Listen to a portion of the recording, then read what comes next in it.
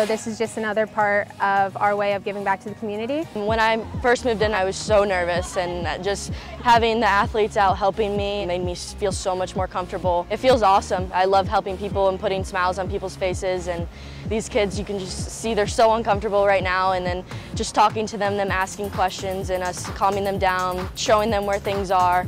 It's just a great feeling. It's a lot of the students and their families are asking us about our team, and so that kind of helps us with our fan base because we get to talking about the season. We get those people actually wanting to come to our games because we're helping them out, and we get that fan base, and it's just a great feeling.